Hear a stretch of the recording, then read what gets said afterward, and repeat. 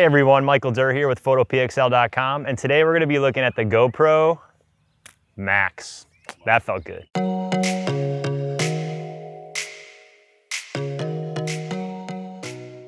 The GoPro Max is GoPro's newest 360 camera. I've done some test shooting with it already, and I'm really enjoying the flexibility of this camera system. Cut to Paul.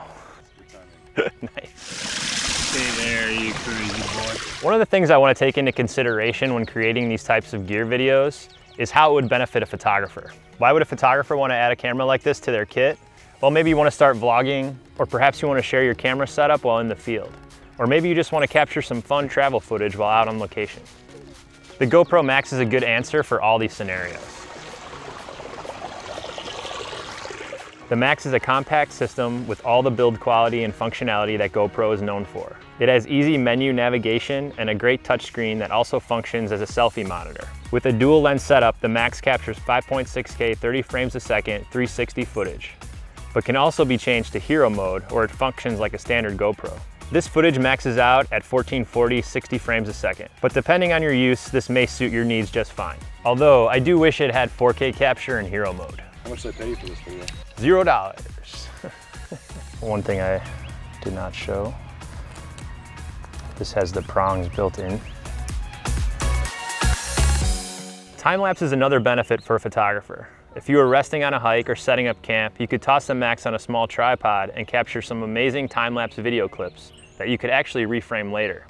From there, it's very easy to upload to social media or incorporate these clips into your travel videos. What do I need Paul for? One of the things that makes the GoPro Max, this could take a while. One of the big benefits of this camera, as opposed to other cameras of the same category, is the audio quality. As any video professional would say, good audio is a good thing to have.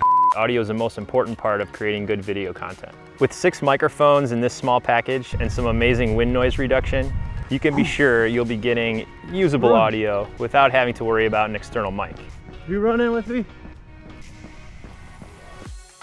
Another benefit to this system is the new 6.2 megapixel 270-degree power pano photo capture.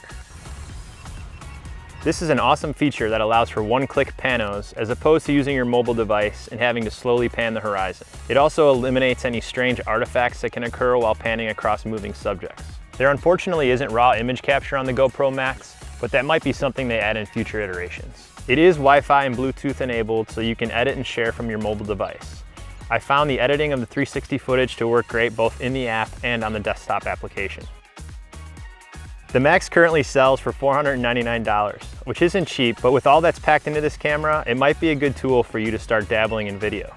There are many more features to this camera that I will cover in the article on PhotoPXL.com. In closing, the GoPro Max is a great, durable, multifaceted tool to have in your kit. You can do a lot with 360 cameras with minimal setup or thought, and that's what excites me about using these. Because you can be in the moment and record, and then go back and tell your story later. If you enjoyed this video, please subscribe to our YouTube channel, and be sure to visit PhotoPXL.com, where we're enhancing your vision. See you in the next one.